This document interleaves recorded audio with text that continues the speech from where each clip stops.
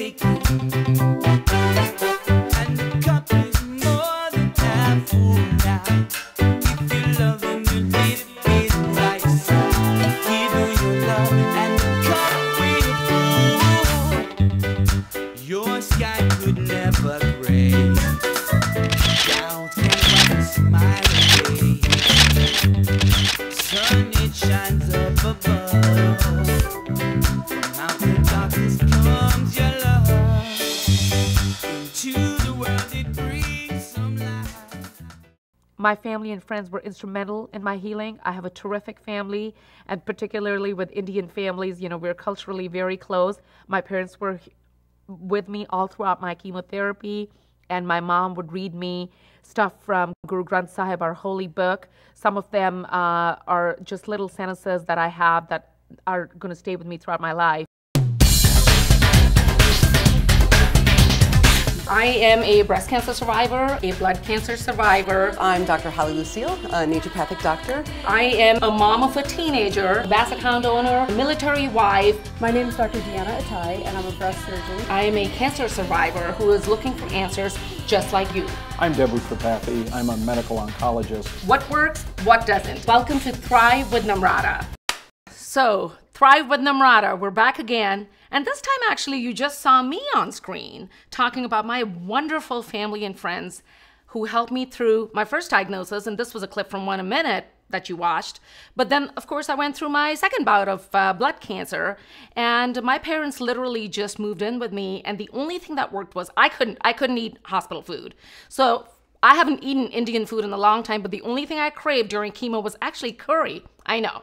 So that's what I ate. My mom would wake up in the morning at 6, fix curry, and bring it to the hospital because I couldn't leave the hospital. And for 6 months, I lived on curry and chemo. So that was quite a diet. So the 3 C's, curry, chemo, and cancer, the curry and chemo worked. And I'm in remission and very, very happy that I am. But today what I'm going to be talking about with our esteemed panel is the importance of social structure and family support in dealing with cancer. And does that necessarily, as always, increase your chances of survival? I think initially it's been intriguing to me to watch certain cases that there's some challenges with family, because not only are you as the perhaps individual getting diagnosed with cancer fearful and questioning, and your family members are too, and then everybody seems to have an opinion, right? So their fear it gets in the way too. So I think those relationships, it's an opportunity for family relationships and social structure to get stronger. It really, really is an opportunity. Dean Ornish wrote a great book called Love and Surviving, and it was really about the science behind the healing power of intimacy.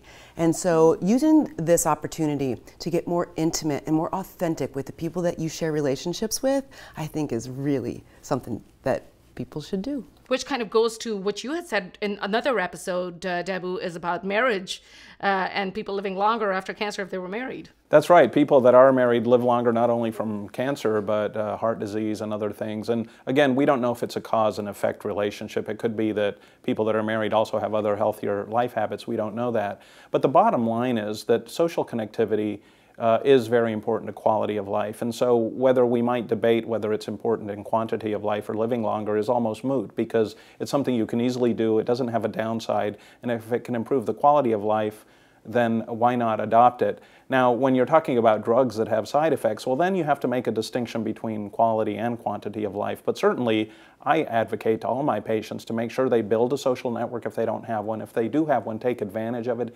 extend it, and use it to support yourself both physically as well as with your emotional state. I think it's also important that we as physicians don't make an assumption that because a patient may come in with a large apparently supportive family, that family or those friends are truly supporting the patient. I think it's important that we really talk to the patient and say, are they really helping you out, or are they just interested in their own issues? Family dynamics are not always what they seem. So we sometimes have to dig a little bit deeper to make sure that the people that the patient is surrounding themselves by are truly actually helping and supporting them. And sometimes the patient isolates themselves. That's a very common reaction to being ill, is just to put up the walls. Right. And that has to be detected and addressed as well. So right, so when you're talking about social networks, I think both online and what I call on the ground are important. Yeah, and there's actually a lot of social networks online, whether by Twitter or Facebook, and a lot of the patients that participate in those groups actually feel they are just as supported, if not more so, by their online friends than sometimes they are in real life. So don't feel that if you don't have this whole army of friends and family by your side, that you have to be going through this alone. There are people out there that you can connect with and who can be very supportive. There's even clinical trials that have supported this as well. Mindfulness-based stress reduction done over the internet was studied in Canada, where people would have to otherwise drive long distances, and has been found to be effective. And I think maybe also local support groups, right?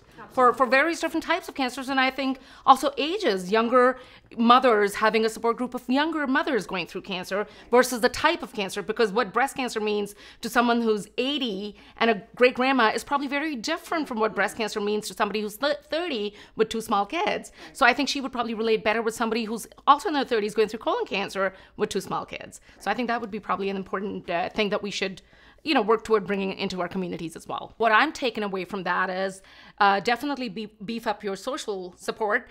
And I don't think that necessarily means Facebook, Twitter, Instagram, Snapchat, or whatever else. Although those are important, we're talking about more physical relationships. So, all I can say at the end of this episode is, without going into too many details, is Mom and Dad, my sisters, my friends, my family, I love you.